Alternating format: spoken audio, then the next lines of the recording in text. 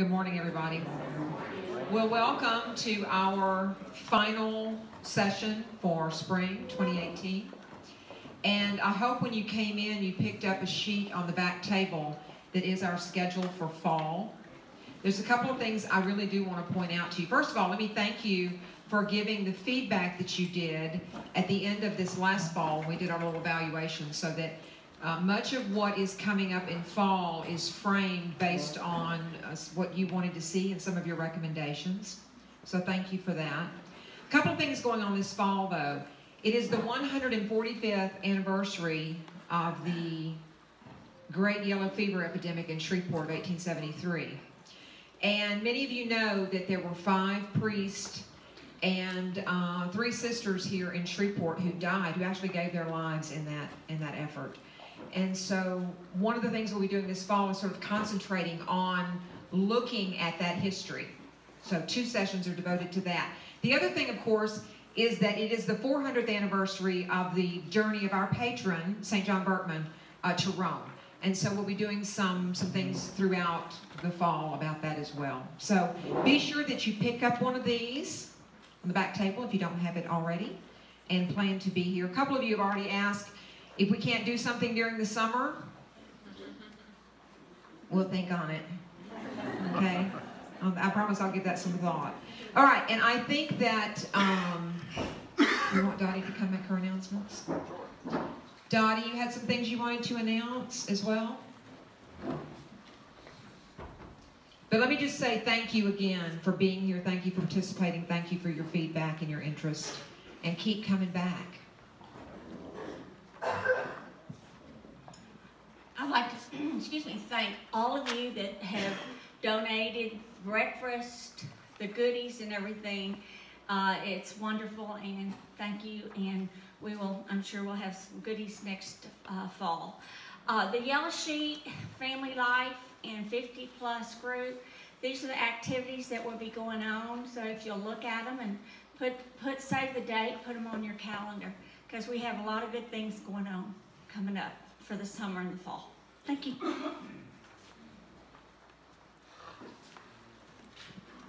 Well, today's talk is supposed to be all about St. John Berchmans and the miracle of Grand Coteau, but one of the things that I wanted to talk about as well, and to see if you would endure with me, is looking through my photo album of the past month. Don't worry, you're not going to have to look at everything. But there are a few things that I do wish to show you about an unbelievable pilgrimage to the Holy Land, and then an opportunity to stop in Rome, concelebrate Mass with our Holy Father, and then also to enter into the Vatican Secret Archives, where I saw some of the canonization proceedings for our patron saint, which brings us back to the original topic.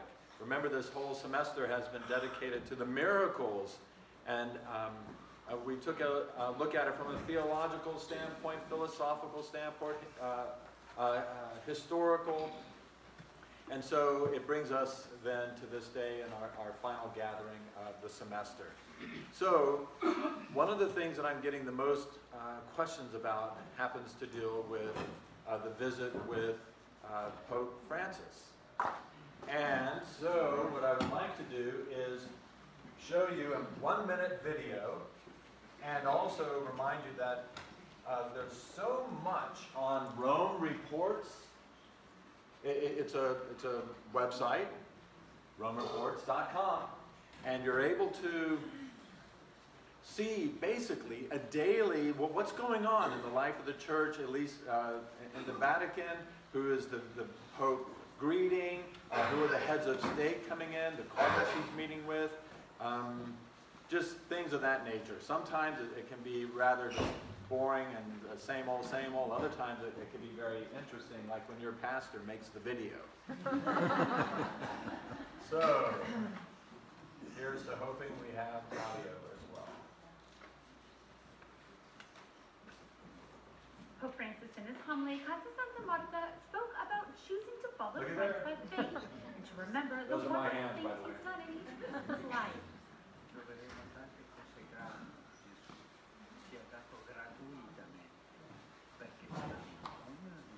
about the audio. E una volta che There's a cardinal. io vedo le cose che Gesù ha fatto per me,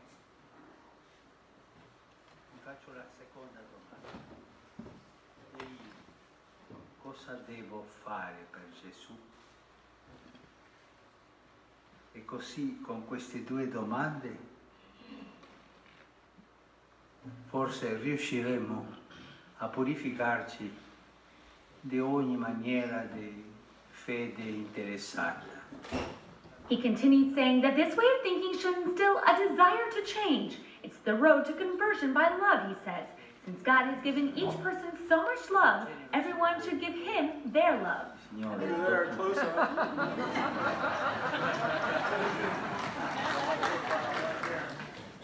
So, all of that comes,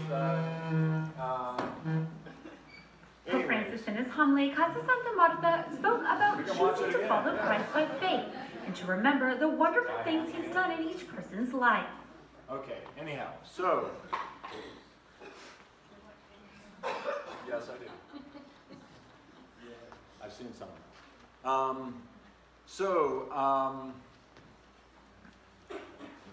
Basically what happened was I knew I would be in the city of Rome, and I just decided I'm going to write to the Pope. I wrote to the Pope 2 years ago and said, hey, the heart of St. John Berchmans is leaving Belgium for the first time in 395 years. We're going to have it here, and I would ask for you to grant an apostolic blessing and plenary indulgence, all that we talked about the last couple of years, for those who come and venerate the heart of our patron. And I got a letter back, not literally signed by him, but from the Secretary of State, stating that the Pope knows very well what is going on in Shreveport, Louisiana, and willingly imparts his apostolic blessing to all, etc., etc. So I wrote him again and asked for the opportunity to come celebrate Mass with him, and I got the letter back saying no. I wrote a second time and got the letter back saying no. But there was a flaw in the logic of the personal secretary of His Holiness, and I tactfully pointed that out in a third letter that I wrote, and all of a sudden I got a fax, a one-page fax from the Apostolic Palace saying show up at this time and this place, and you get to have and please come celebrate Mass with His Holiness. So I just went to the mailbox there in the church office and just kind of started reading the mail, looked at this fax. Oh, I mean, it just really kind of blew me away. And I presented that to the Swiss Guard as we, about 50 people entered into the, I wouldn't even say 50, entered into the Pope's private chapel. Now afterwards, we all lined up. The cardinal got to go first, the bishop got to go next, and then there were 8 of us priests, and I was in the middle of them. And so, what did I mention to him? I said something that no other human being has been able to say to him. I am the rector of the Cathedral of St. John Berchmans. There is no other cathedral in the world, and I know that he is a Jesuit priest, become Pope, and of course our patron was a Jesuit, which we'll talk about later with regards to the canonization process. And so, and even as Pope Francis has referenced our patron saint. So I mention that to be one huge hook to be able to engage him in, albeit a very brief conversation, and there are a couple of pictures, and I think you already saw that on Facebook and all. So that was my experience with Pope Francis and his little chapel. And any questions? Yes, Amy. What language did you speak? En español. Sí, cómo no. I rehearsed it in my mind. You understand what he said when he replied. And I did understand what he said when he replied. But again, I just thought that would be a quick, easy way. The entire Mass was in Italian. And I mean, every bit of it, all the parts of the Mass, the singing, was in Italian. So, and I think everyone else was speaking with him in Italian. There were actually 2 Americans in the room. One of the other priests was a priest from Alabama who was celebrating his 40th anniversary, and he was studying in Rome at the time and petitioned the Holy Father for the opportunity to celebrate Mass, and he did. Yes? It may come to me. It has a German last name. He's from Birmingham, or from the Diocese of Birmingham. I don't think this is recorded. He's in the picture. I've never seen it look like that.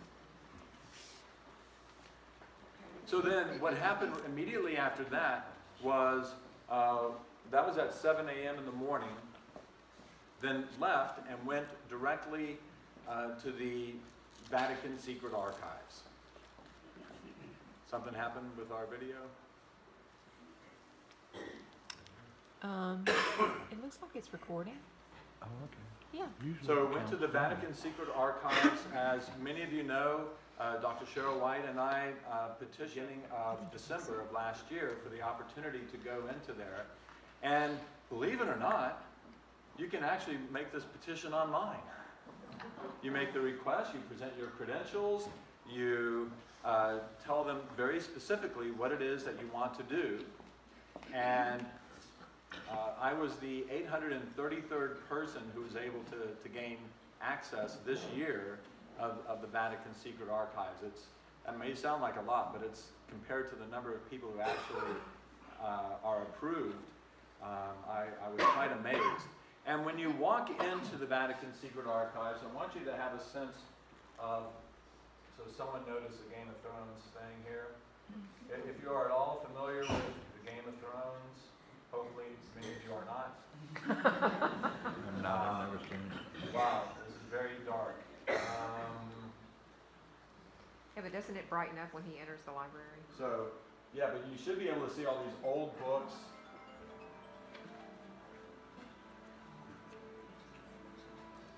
I mean, it's better right here. Look right here. If you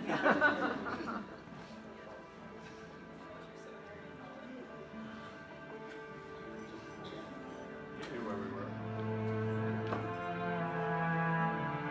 That's it. So they let the Game of Thrones later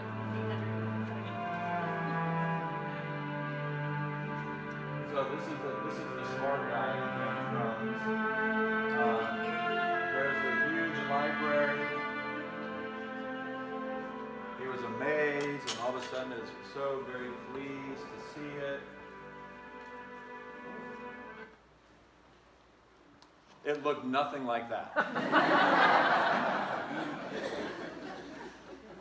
I thought it was going to be something like that, where you walk in and there are all the old documents. There's the Galileo papers, and here's everything going back to all the early popes and the current popes. So this is what it is. You walk in, you have to show your card 4 times. There's 4 layers of security before you even get in. First of all, you have to surrender your passport to even get this card. I got the card right here if anyone wants to look at it. And then once you get inside and you go up to the 3rd floor, you walk into this area where, and it even says, the Hall of Indices or Indexes, whichever you prefer. And it's this rather large library, just regular library looking room with pretty large volumes in there. And a lot of it is the old script from the time in which you are actually examining. And it's all the references to everything that they have inside the actual archives. What you do is once you find that reference, and that is not as easy as it sounds. I mean, we spent like the first day just looking at those books, and we always had to refer back to them and try to find a different reference.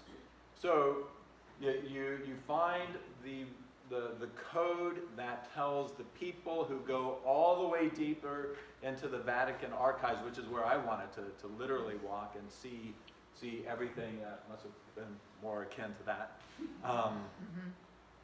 And so you find that, you sit down at a computer, you enter that in, and you have to be very specific and exact, and then you put your number in there, your last name, push send, it tells you if it was sent.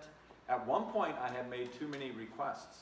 The second day, there was too many requests, and it said, in Italian, "You've made too many requests, no more volumes for you." St. John Berchmans pushed us over. You know?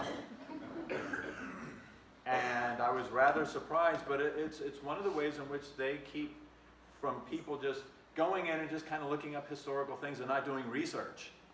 You know, you can't just get things just to look at it. Yes, I looked at it. This is great. And by the way, of course, I think it should go without saying that there's no photography. One of the videos that I'll show you in just a minute got a little too close to the front entrance, and they said something. And you'll see a Swiss guard who is a little upset that we got too close with the video camera going. But that's all right. Turned it off. And so then what happens is it may take upwards to 30 minutes for them to track down whatever it is that you're looking for.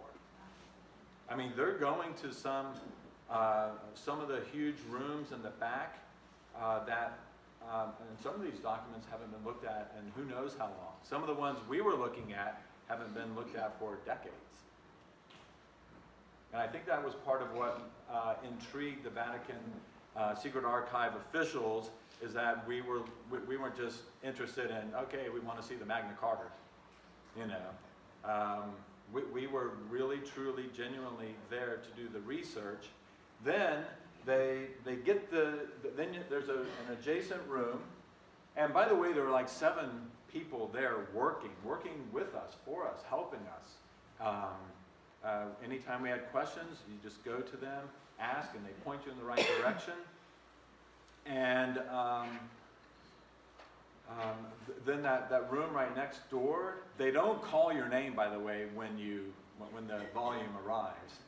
You know, you just have to kind of keep checking in, and then all of a sudden, okay, then they give it to you, and quite literally hand you this book from the 12th century, or whatever documents. There were people, I would say maybe 15 to 20 people who were looking at some of the Vatican, at their documents as well, and some of them were parchments that were opened up.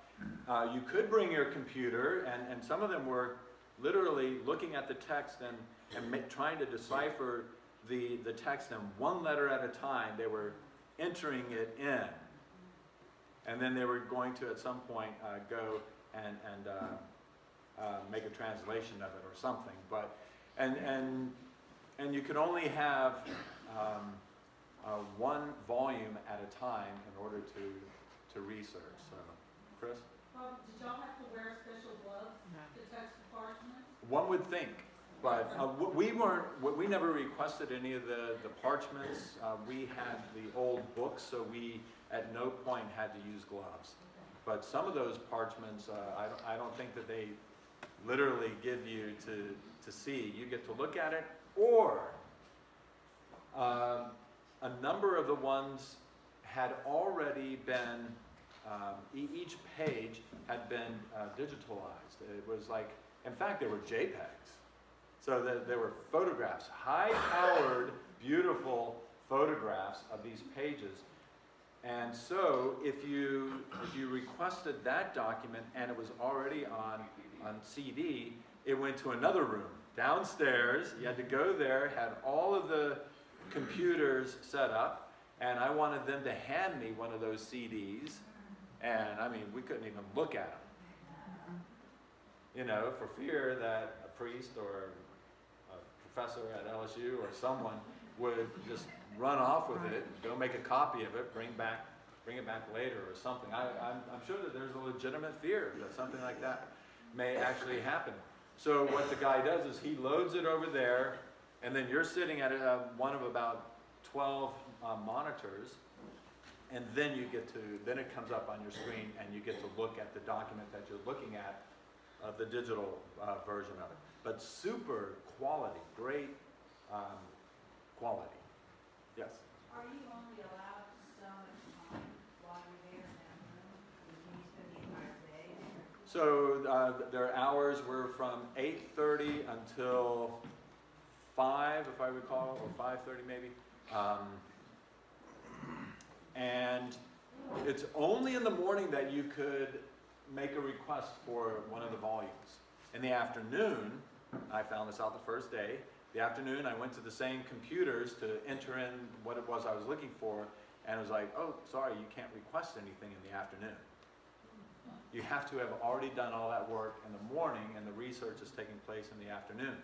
A number of the people had their little sack lunch, and at a certain point went downstairs, went into the courtyard, and just ate their lunch, or you could literally leave the Vatican and go and eat somewhere and come back and recheck in, put all your, the first thing you did when you checked in, you had to go upstairs to this little room with a whole bunch of lockers, and you're given a key to a locker. That's your number for the day, and you had to put all your bags, purses, whatever you had in there.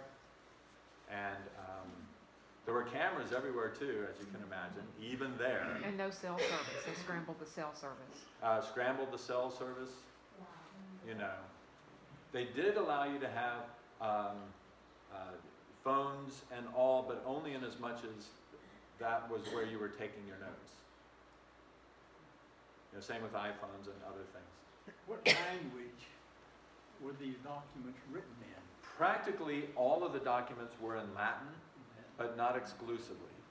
Sometimes the correspondence, so for example, the St. John Berchmans documents that I saw, as a result of the miracle in Grand Cateau 1866, and by the way, when I submitted that reference into the computer, the first thing that came up is, this has nothing to do with what you said that you wanted to study. Right. Right. And I'm surprised they let you look at it. I just, you know.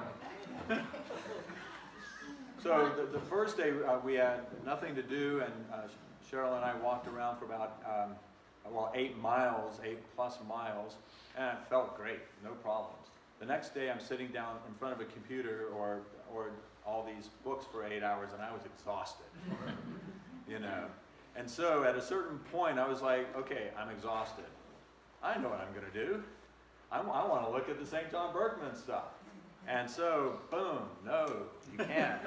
And actually, I didn't even tell you, but it said another person was looking at these documents. I was like shocked. I was like, who? I'd like to know. You know. No, I promise it wasn't. So, but I still hit continue, and sure enough, the documents came, and the documents were in Latin and French. Down in Grand Cateau, out in New Orleans, the bishop's stationery was in French. This is the 1866, and it was I would say kind of a box, you know, about that thick, and then you could open up the box, and then it's a book that they basically made a volume out of it. You open up the page, and then here is the envelope that was sent from New Orleans with all the stamps and all the handwritten, everything. I mean, it was the original. It was what was presented for the canonization process, in which they stated this is a miracle that had taken place. And remember, when we had the heart here at St. John's, this room had been transformed, and we got to see some of the documents regarding the canonization process. Copies of the documents is what we saw. And I mean, they're all kept right there at the Vatican. And there are several big volumes with regards to the rites of canonization, all of the different processes that have taken place since the 12th century because of the congregation Well, no, for 16th century. 16th century, Yeah. thank you. Since the 16th century, because before that, there was no congregation for the cause of saints, as we have right now. You know, the sisters, the Indian sisters we have here, their founder, I'll talk about it at next 8 o'clock Mass, because they're going to be there. They don't know I'm going to say anything, so don't say anything. I'm going to talk about their founder, because he was just declared venerable. And so don't even congratulate them yet. It has to be next week, all right? But I want to highlight them and their ministry and what their founder did. And so at some point, it will end up in the, well, I'm sure the initial part has already been put into some type of an index of the canonization papers, all of the processes that went into his being declared venerable, and then hopefully blessed, and then hopefully a saint later. Now, one of the things that we wanted to look up in the Vatican Archives was all about the Shroud of Turin and trying to find the missing years of the shroud. So we are 99% sure, not we, the two of us, the whole shroud world,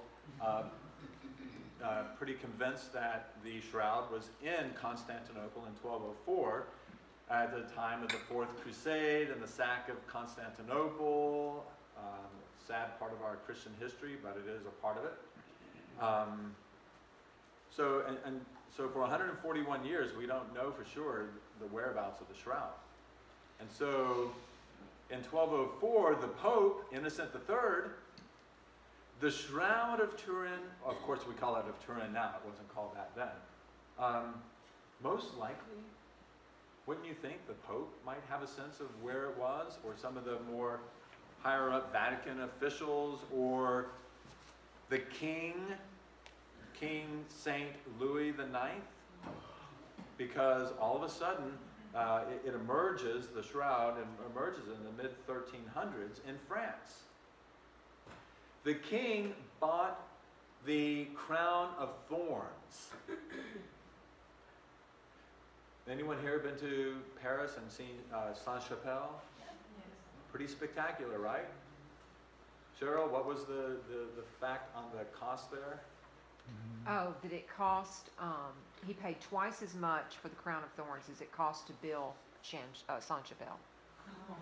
He paid twice as much for the relic. This relic, or let me be more precise. He offered a donation Right. Worth twice the amount that it cost to build Saint-Chapelle in which he wanted to house it. Saint-Chapelle, an unbelievably, spectacularly beautiful chapel with stained glass windows, everything pretty spectacular. And he had other things as well. So these were the type documents that we were looking at, wanting to find some type of a reference to the shroud, a list of the relics. We still think that we're hot on the trail. No, we didn't find anywhere the word shroud or any of the related words. Not yet. Not yet. It's out there. Somewhere it's out there, and we're going to find it. We were only there for 3 days, and we needed at least 30 to properly start the research. Any other questions about the Vatican Secret Archives before I move on? Why don't they make this more available? I understand keeping the original documents, but why do they not want to sell copies of the documents? Why do they not want to sell copies of the documents? For researchers, you know. Right, or turn them into books that could be sold. First of all, it's huge, it's extensive, it's massive. I can't imagine how much time it takes to take just one of the volumes and each page do a copy. I wish they would. In fact, we were able to request scans of certain pages, and we will get those. And hopefully it's not too far in the future, something like that will be available where people who have the proper, I don't know, either proper credentials or you just buy the book I don't think that just because it says Vatican Secret Archives that it's something that, well, we need to keep it a secret. You know, Pope Francis himself has brought to light many of the documents that had been kept even more classified. Maybe that's documents that deal with the name of God. I don't know if you saw about that a couple of years ago. But the sacred name, I mean, how to refer to God. We know in the Old Testament, it says Yahweh, I am who am, Yahweh. If there was anyone who was an Orthodox Jew in the room right now when I said that, they would have gone ballistic. Because I just said the name of God, and it's not supposed to be spoken. Of course, we will pray to God, and we'll talk about God and refer to God. But anyways, there's a whole section there that Pope Francis has made even more readily available for people to look at, to study, to reference. But so much of the Vatican Secret Archives, it is available to those who are properly credentialed. Now, a lot of the things in there, by the way, are public.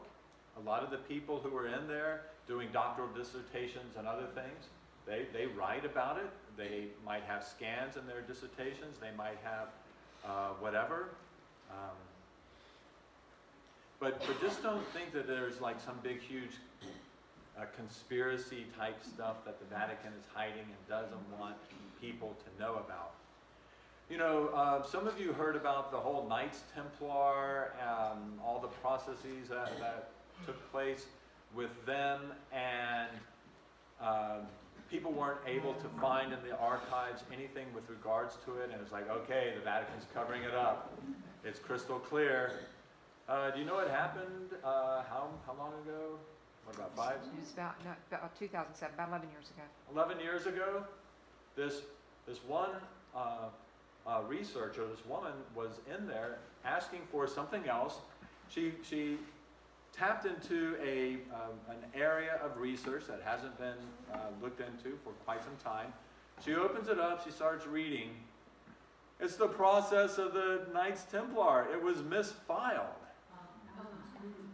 It had been completely, totally misfiled. She's reading something that people haven't seen for ages, and it's now come to light. And all of that is published, by the way. There are 799 copies of the process of Knights Templar. Shreveport, Louisiana has one of them. Norton Art Gallery. They have one of the 799, why it's not 800, I don't know. 799 copies worldwide. We have one in Shreveport. If you go to look at that copy, by the way, you will have to wear gloves. And it is viewable. Dr. White and I were able to see it. Kind of sort of train our eyes to get ready to read some of that script. Can I add something? Sure, definitely. It is sort of easy, though, to sort of buy into that conspiracy idea, I think, a little bit, because one of the things that we were looking at, one of the things that we were looking at was the canonization, or looking for the canonization of King St. Louis IX in some of the papers of Pope Boniface VIII, who was, of course, Pope when the year he was canonized. And there, we found the reference to the documents, but it was in a margin note. And in the margin note, it referred to a specific curial register. And so when Father Peter went to ask about this specific curial register, we were told that, did it tell you first it was not available or they couldn't find it? Do you remember, Father Peter, which they said? Not available or couldn't find it. The curial register. Remember the one that was in the little margin note? Couldn't find it. Couldn't find it. And so, you know, it's easy to see how people would say, well, they're hiding something from me. Because you've got this extensive, massive archive and you can't find this one thing. But I do really believe that in the case of this was 13th century document, I probably believe that's true. That it's in a register that they really don't know where it is. Or maybe doesn't even exist anymore. But anyway. Okay, back to you. Back to me. Thank you very much. you able to watch any of the videos on Facebook regarding the entrance into the Vatican Secret Archives? I did. Very few people. Well, plenty of other people did. Yeah, it's about 2,000 people have viewed it. Actually, the first one is up to like 4,000 people watching, and now it's about to be 4,050. I just need to figure out which of these. I think this is the one. That's it. Yeah. It's only 46 seconds. Well, this is the day, the first day of our 3 days in the Vatican Secret Archives. We're going to go inside. This is the Porta Sant'Anna.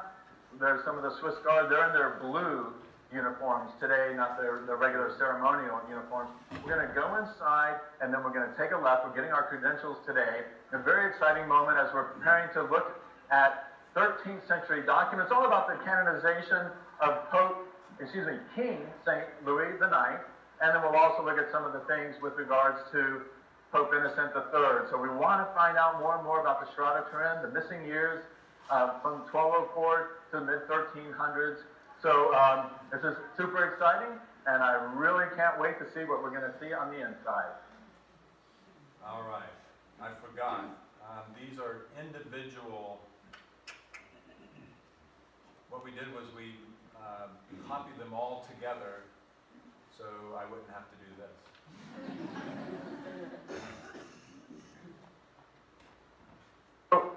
It only took 5 minutes. We made our way in, got the Secret Archives pass, and now we're going to make our way through this arch all the way up here. Take a right, there's the Vatican Library. Then the next door is where the Vatican Secret Archives are. Hopefully we'll get another video over there at some point. I'm sure they're going to tell us that we have to turn it all off, but this is so super exciting. I just can't try it. Can't wait. All right, come on in. Like a kid going to the fair. Better than pictures, huh? Maybe I can access the other. I was going to say, are they in order that we did them? Yeah, you did this. That's just the next one. There's the archives right there. Here it is. We're in the entrance itself, the archives, and well, my goodness.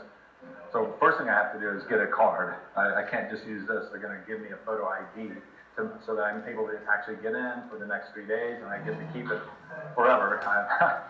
I'm looking forward. Oops. Sorry.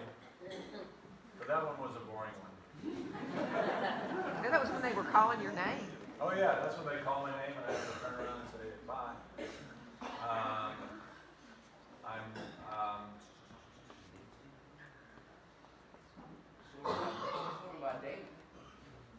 Yeah, this is the next one.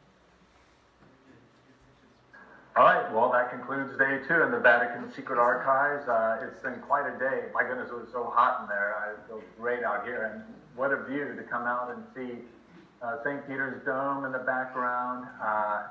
It's really pretty neat. We were able to kind of hone in on documents of letters of Pope Innocent III with regards to the sack of Constantinople in 1204, because that's the time that we lose the written record regarding the Shroud of Turin, and we know that there's some type of a list out there. But we just hope that there's a list of all the different type relics that were taken or given or whatever happened to them. I mean, but we're there. So we still have day 3 tomorrow. A couple of days ago, Dr. Cheryl White and I walked. I already said that. Just one more. Actually, maybe 2. Do you have the one where the Swiss Guard shushed us? It's probably this one right here. Looking at the sidewalk. Okay. Well, just like that, now we finally made our way back in.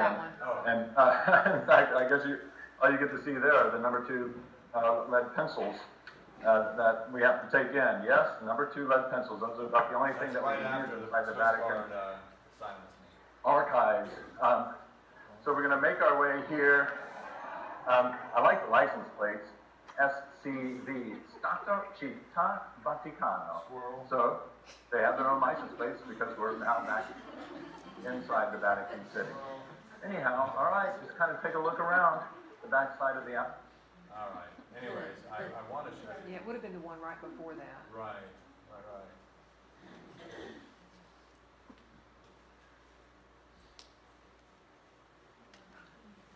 This will give you a sense of where the archive. Okay, I've already made my way outside of St. Peter's. Here's a beautiful St. Peter's Square, the whole colonnade here, the obelisk, and of course the beautiful St. Peter's itself. And so what we're going to do is, a number of you asked, where are the Vatican Secret Archives located? So I'd like to show you, actually, right up there is the Apostolic Palace. And maybe I can tell you a little bit about St. Peter's as we are walking by. In fact, the anniversary of the beginning of the construction of St. Peter's is tomorrow, April 18th, 512 years ago. So it's obviously the early 1500s.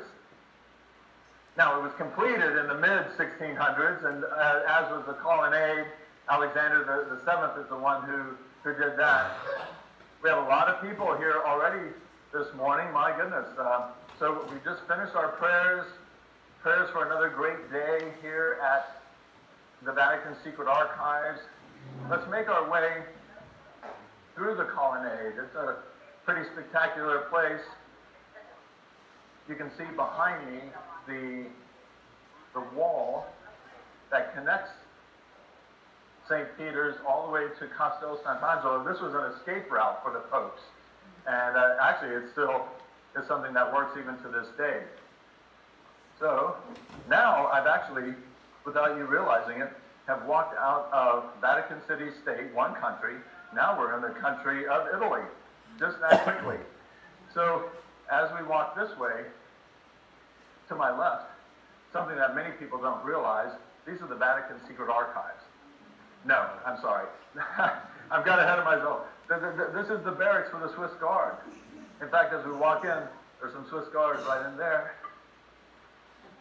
I think they're, in fact, I hear German over there. In fact, right over here to my right, the third floor, that's where Cardinal O'Brien lives. Remember Cardinal O'Brien came over to St. John Berchmans and gave us a great thrill, a cardinal of the church being present when we had the unbelievable reliquary of St. John Berchmans, his heart. Over here to the right, that's a sad deal, but the army is everywhere. Just for safety, security reasons, especially since the bombing took place in Syria. Okay, so now, just this close, we're going to walk in, and we're going to try to do it discreetly. Here are the Vatican guards. Super sleuth.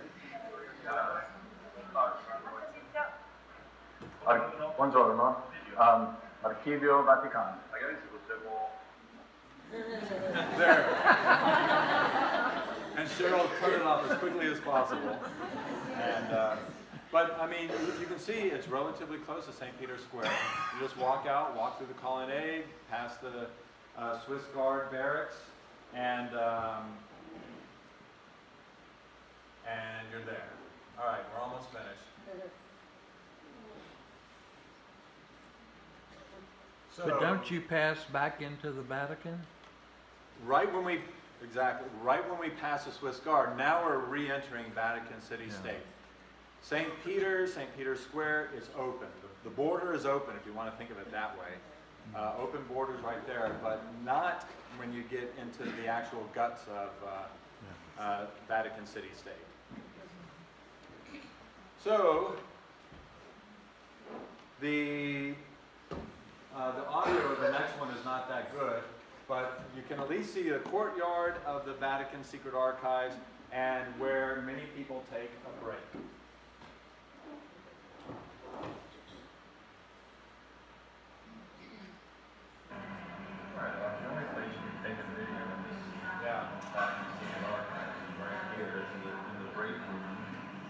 That's the break. That's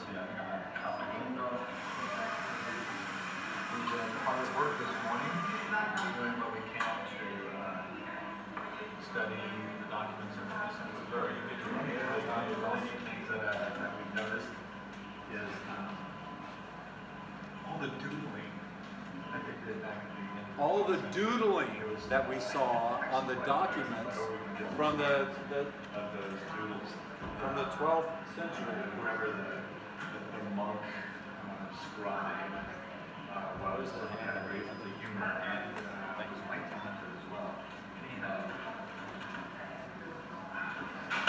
these Italians know how to make their coffee in a machine like this. Little espresso, and then we're gonna get back to work. Beautiful day out there, beautiful little courtyard inside of Vatican City. All right. Whoa. You must have both of them on. One doesn't work, one does work. We got both of them on. Is that better? There we go. Anyhow, that was the break room. That's where you got your coffee, your water, even other junk food in there. Just one of the courtyards off of the Vatican Secret Archives.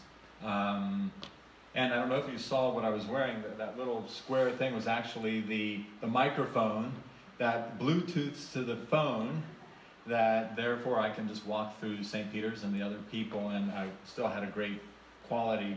I just forgot to turn it on as I was preparing my coffee, as the machine was. Would you tell them a little bit about the doodling? But what I was saying in there was that these documents that we were looking at, the early 13th century, 1200s, well, the late 1198 is when some of the doodling is what we were just shocked at. Not just, you know, basic. This was artistic, great, beautiful. It was not like these manuscripts, the illuminated manuscripts that are specifically painted to really look unbelievably spectacular. This is just the scribe, you know, all of a sudden just, oh, well, you know, and a lot of them were just little animals, like breathing. You could see the breath, and then flowers came out of their breath. Later, some of it actually reminded me of Escher. Any of you know the artist Escher, and how he'll take a design and kind of flip it on this side and then repeat the theme, and then it just kind of, I was really quite amazed at this unnamed monk and his doodling. In fact, some of the scans that we got had nothing to do with the material on it, but some of the doodles were just really that great. The drawing of Pope Innocent III? The scans deal with Pope Innocent III, his early years, and we're making our way to the time period that. In fact, the third day, it was like, I just want to go spend time in Rome. It's a beautiful day. It took only about 15 minutes into it, and it was like, oh my goodness, here it is. We found what we're looking for. We're on the trail. And then all of a sudden it was like that. It was like the day was over. It was like, no! I mean, it was just really unbelievable. We have the reference number of what we need to walk into the Vatican Secret Archives and just walk in, put it into the computer right away before we even look at anything else, and get the next book. I mean, we're just literally that ready to go. I will show you the one final one, and then we're going to change topics. Can you only go 3 days at a time? Or No, you can No, go that's just more all than we had. 3 days at a time. Our pass is good through June 28th. So then we exited the archives, and here's the final one, I promise you. All right, well, here's See the view hills of Rome in the outside of background? the Vatican Secret Archives, one of the ramparts. Just left there, and well, my goodness, we finished 3 days. 3 days. We probably needed 30. I mean, we just ran out of time. We have a flight to catch tomorrow. I got to get back to the United States. We are hot on the trail, though. That's the great news. We're hot on the trail and finding out more and more about the relics of Constantinople right after the sack of Constantinople in 1204. Now, did I see the actual word for shroud or burial costs? No, but we're looking for relics in general, and yes, the shroud in particular. It's been so great to be in the Vatican archives, to see all the history. I mean, the letters that go all the way back to the beginning. I mean, that's why it's considered the most extensive of all archives in the world. And it's been a great privilege, a great honor, and I really appreciate you joining us. And I will say this, when I had a little bit of time to myself, I actually looked into the canonization papers, the actual original canonization papers regarding the miracle of Grand Cateau. Any of you who know me well know you're not surprised that I wanted to see those as well. But I just asked for it. They brought out a box, took a look at all the different letters out in New Orleans. It was really super great. Anyhow, you got to go down this hill and leave Vatican City and start to pack and get ready to come home. Again, thanks for joining us on this journey. Till the next time. Yay! It's over.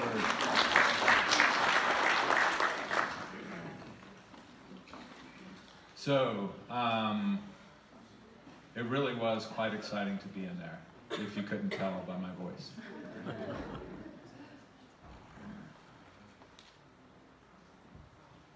All right, let me get to the next.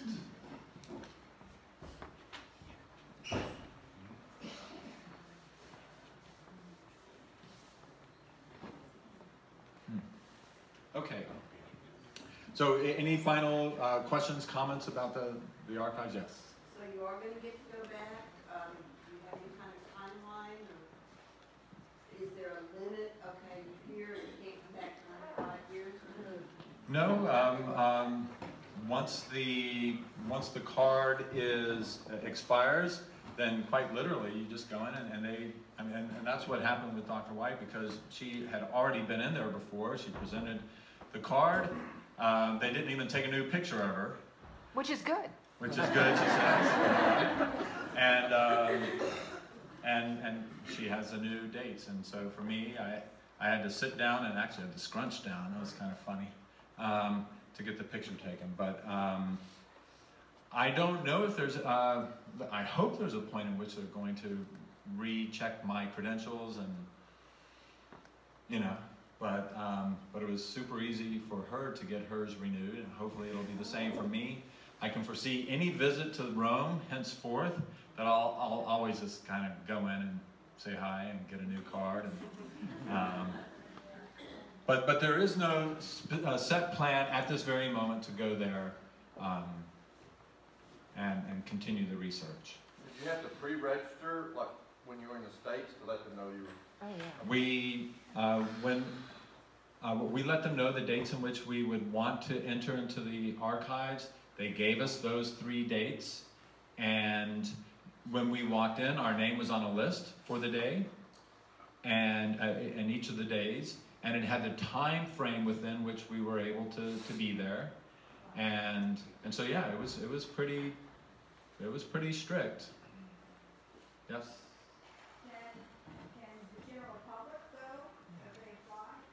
No,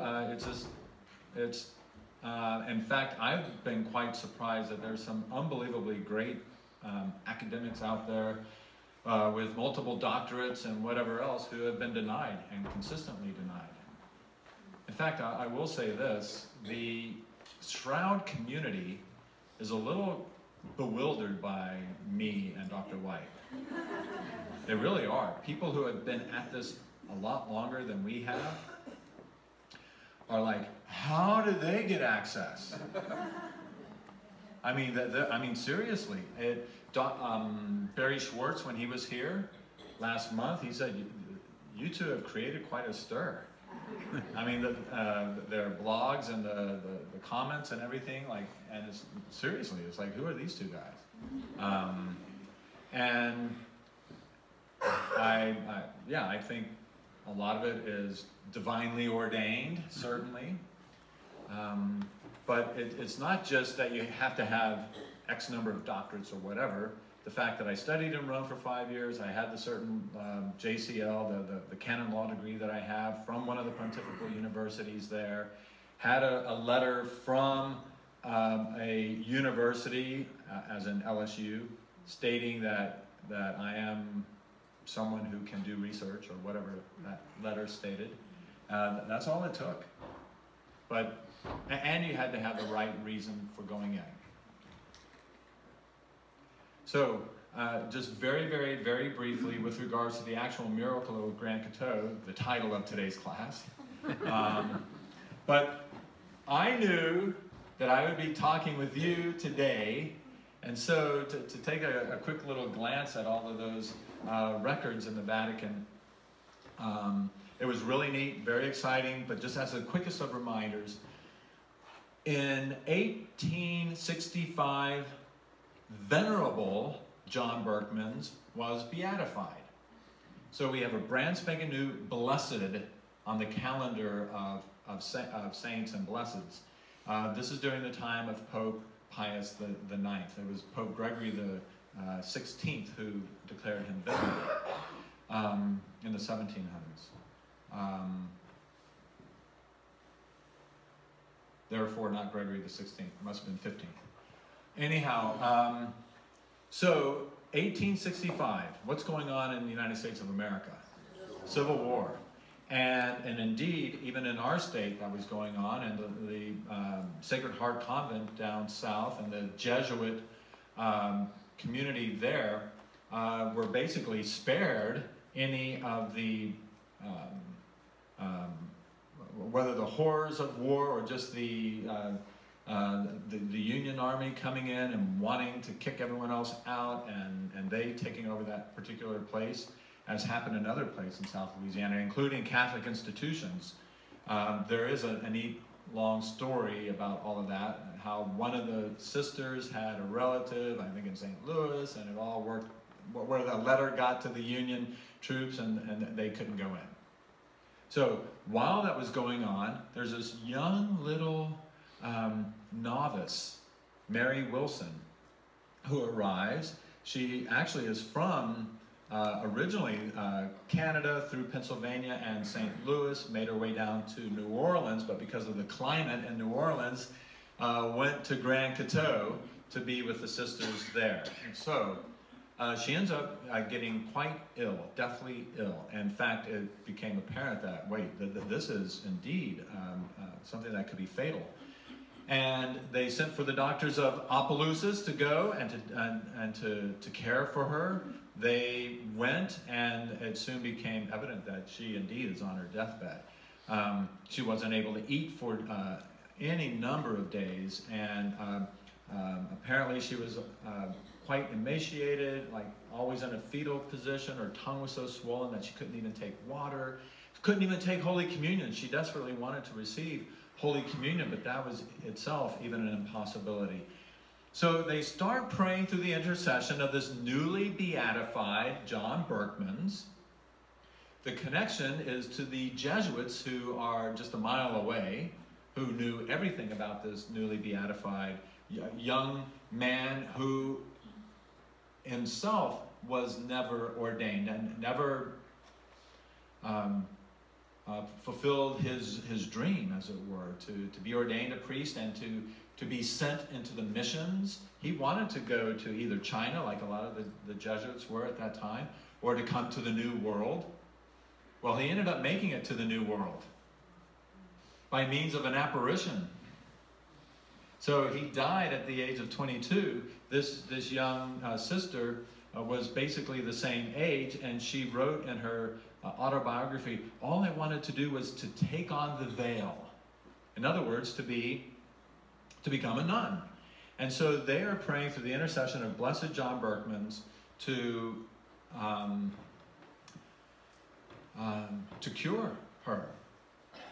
That God, through his intercession, cure her. And on the 9th day of a novena, all the sisters are in the chapel. They're praying the morning mass. Mother Superior left, went to the infirmary, and just expected to find that she had already died.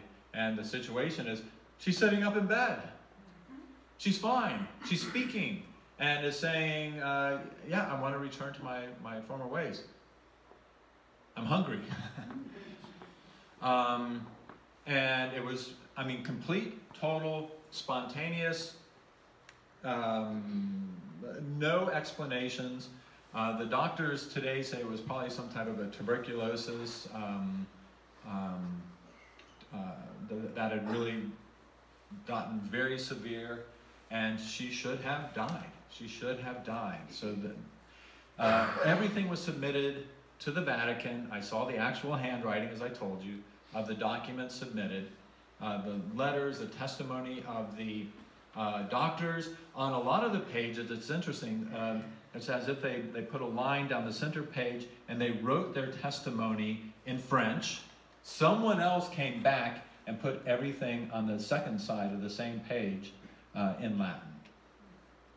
And that was the miracle. Remember what she said to Mother Superior was, I saw Blessed John Berchmans. There was an apparition.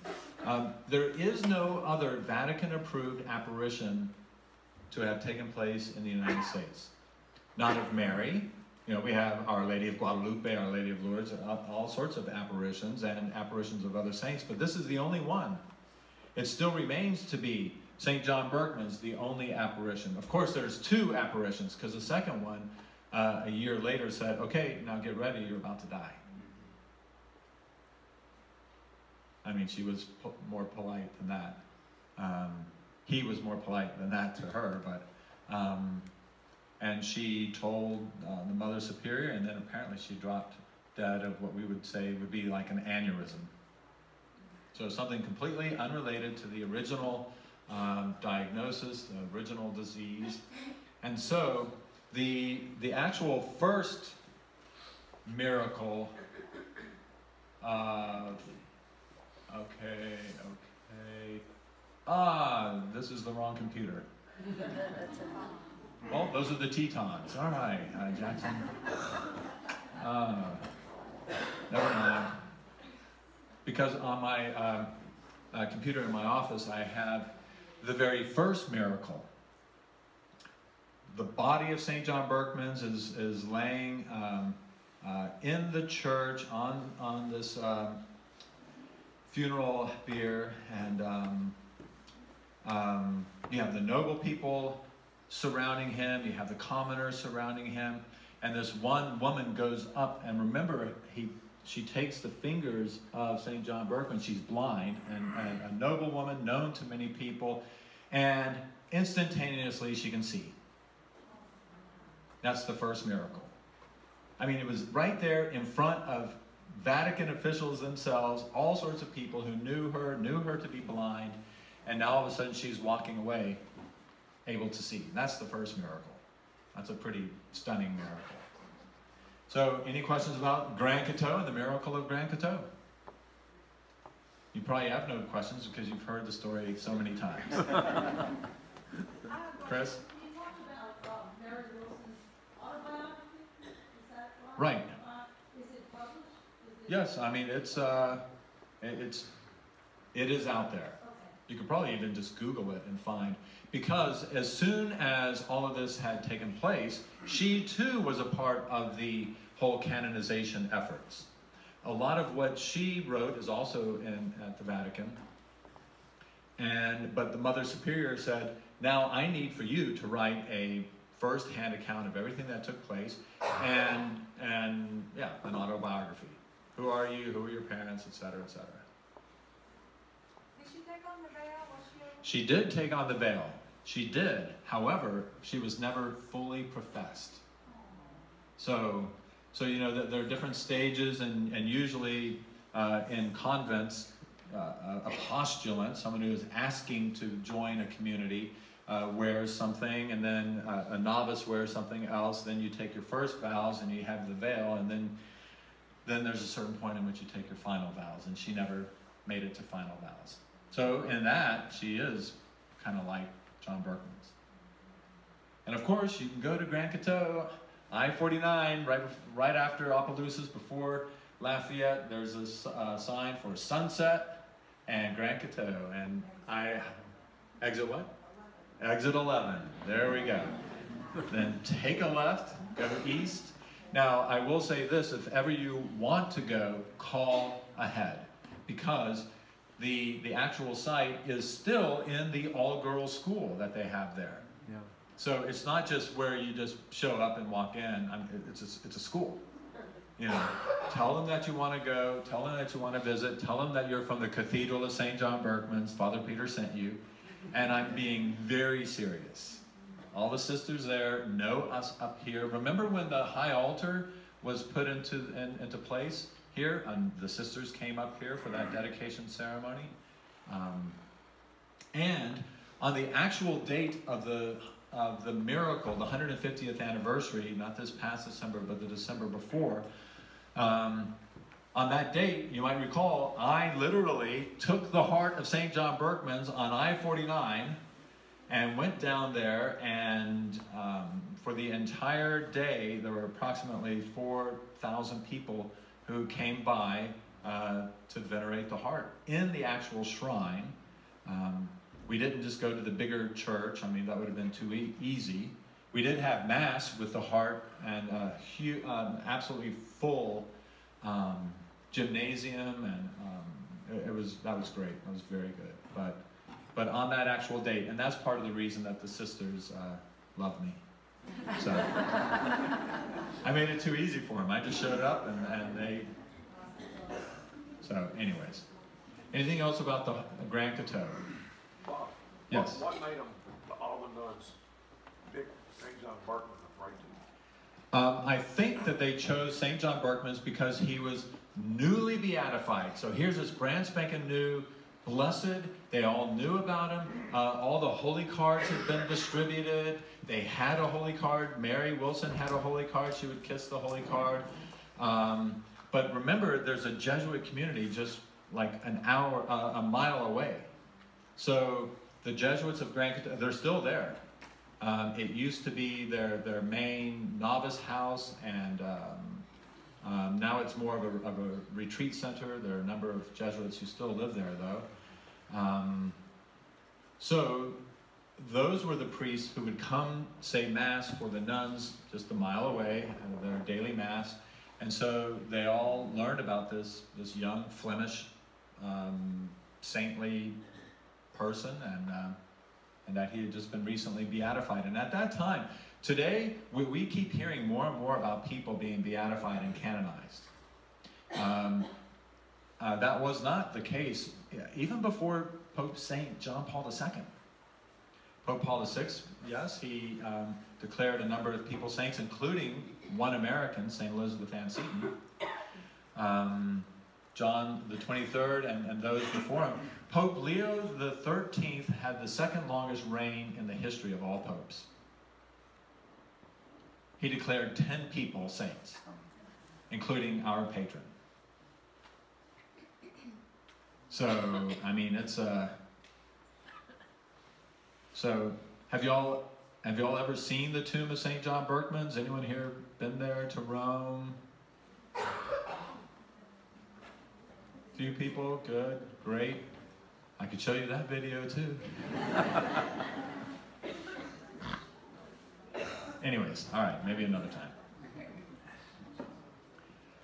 What I also want to talk about is what took place the first couple of weeks of April, because you may recall I went to the Holy Land. I've been to the Holy Land now 7 or 8 times.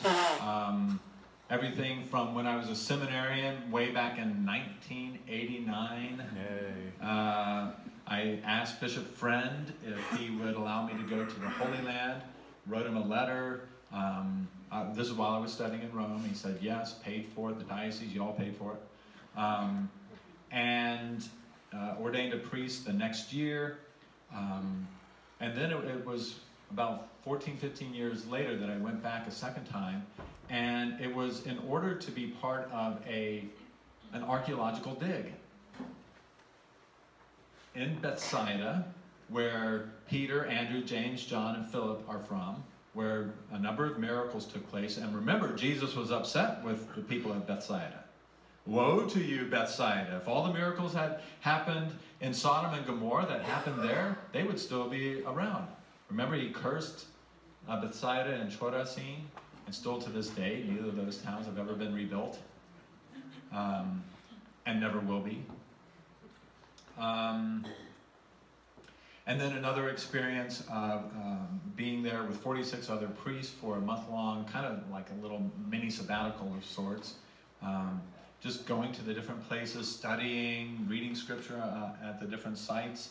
And one of the things about going to the Holy Land, and this might even be kind of a pitch for you to think about joining me on my next pilgrimage, is that it is what one of the main authors, early authors about doing pilgrimages to the Holy Land, said is it is the fifth gospel. So you have Matthew, Mark, Luke, and John, but the land itself, when you are there and you, where the gospels come alive and everything about the ministry of Jesus, and all of a sudden you hear, you're in the city of Jericho. It's a real city. And now you have a sense of the distance between Jerusalem and Jericho. And those of you who have been there, what's the land like? Nice, fertile, green, date trees, beautiful, just super nice, flat. Hilly, brutal, desert. It goes down to 840 something feet where Jericho is below sea level. And then you all of a sudden you read the parable of the Good Samaritan. Because now you're up in the Galilee area and Samaria is in the middle and Judea is below it. By the way, those three areas are mentioned in scripture readings today. So whether you went to Mass or you're going to Mass at 11 o'clock, listen for, and the people of Galilee and Samaria and Judea were all at peace. Did you hear that in the first reading? That's like the last time that they've been at peace, 2,000 years ago.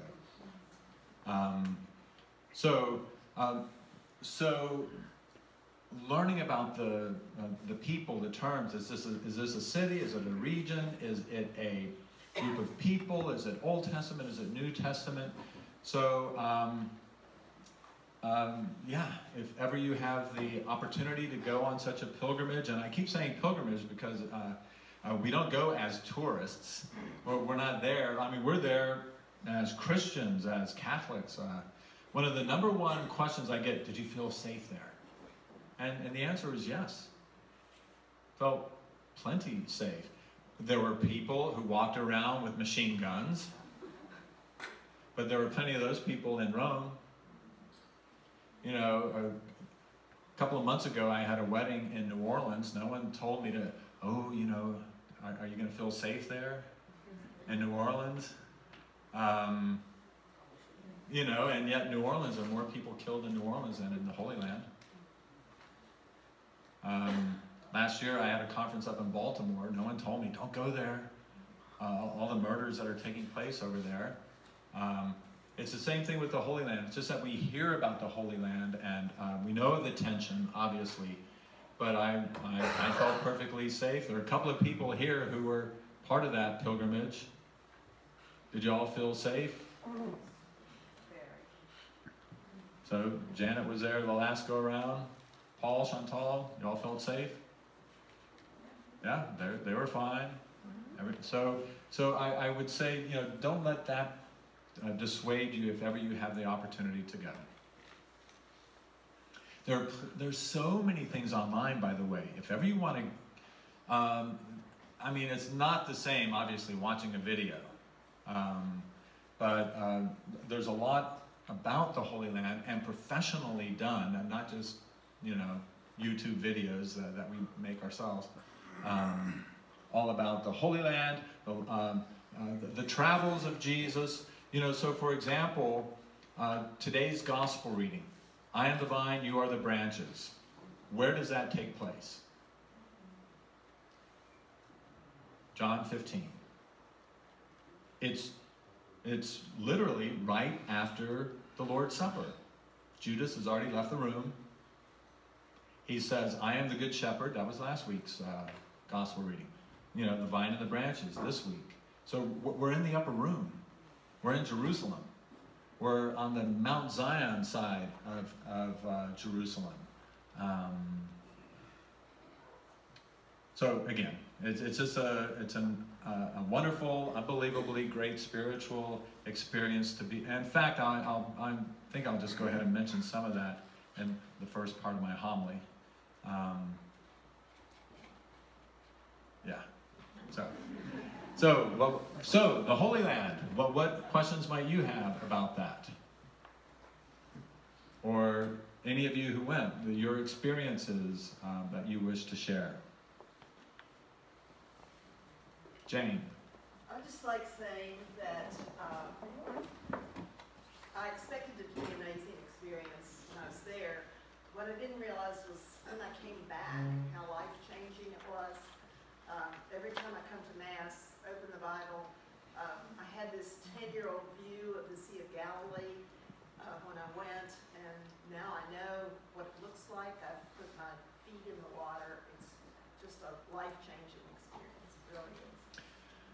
Right, and this particular group, so she was on the one 2 times ago.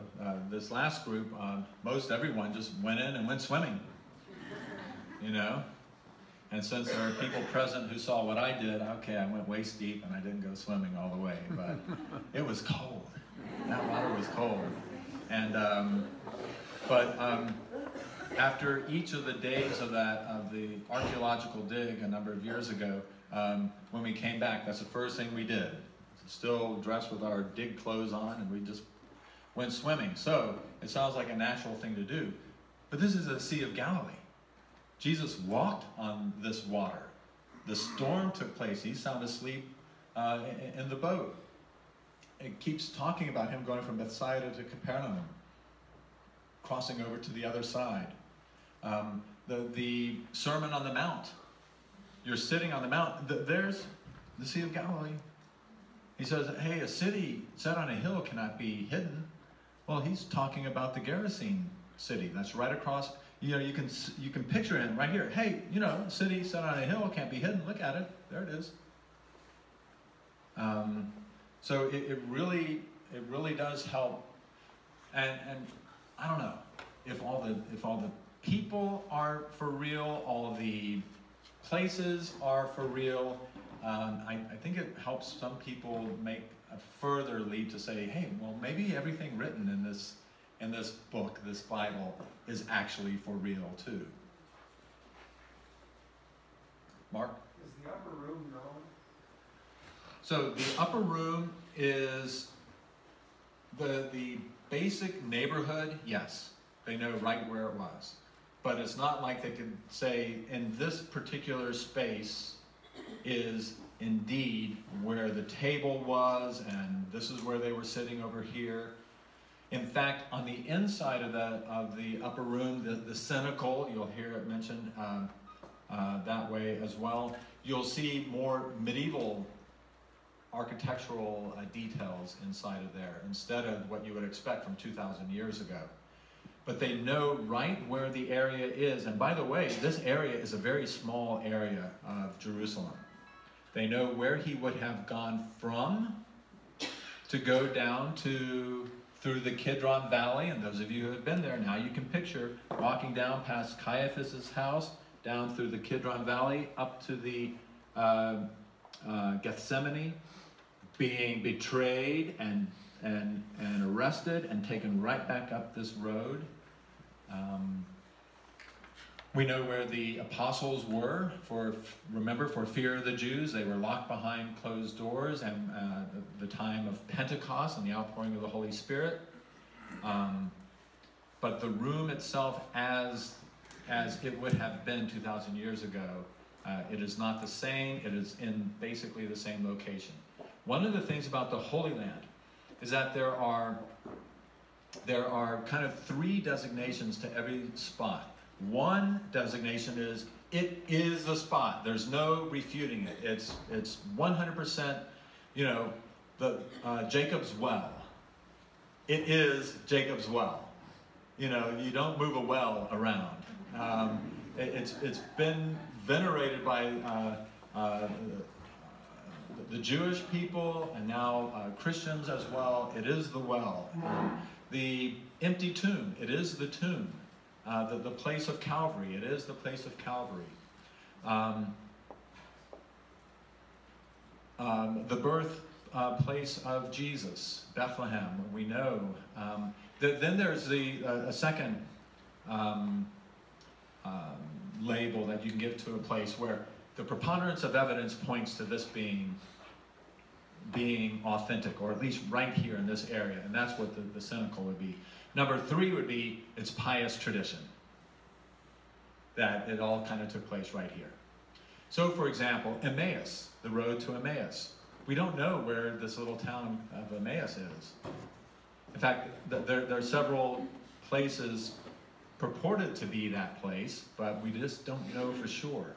But when we go to that place, to the chapel, and they're actually in the variety of little towns that they think where Emmaus was, there are churches built there, and when you go there, you can still pray, read the end of Luke 24, and still kind of enter into the mystery of whatever it is that we're reading. Anything else? Yes? The next pilgrimage, usually I do these like every 2 years, so I guess it'd probably be 2020. I've been in 2012, 14, 16, 18. It's a lot to get all of this organized. It takes a lot of time and energy. When I'm there, I love it. I mean, that part's kind of easy, usually. Sometimes people stay all the way in the back all the time. I'm not looking at Paul for any reason. Sorry. At least Paul's friend was 6'8". So I could look all the way in the back and was like, okay, good, they're right there. But what I do with any of the pilgrimages is the first thing I do is I make an announcement at Mass. The people who are in church are the ones who are going to hear about the pilgrimage that I'm going to lead. I want to take parishioners. I want to take you. Then I let it be known by means of the bulletin, and then after that, some type of a public announcement on the website. But you, as parishioners, will already know when the next trip will be. Well, let's wrap this up then, this semester. You got the white sheets. Please take those white sheets home.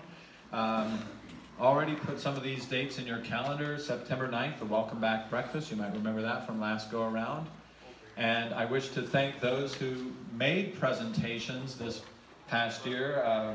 Ryan Smith, sitting here on the front row, gave us one of our presentations. And of course, Dr. Cheryl White, any number of presentations throughout the year, and a few other guests. But thank you for your participation, your interest in learning more about your faith and continuing your own faith journey. Thank you.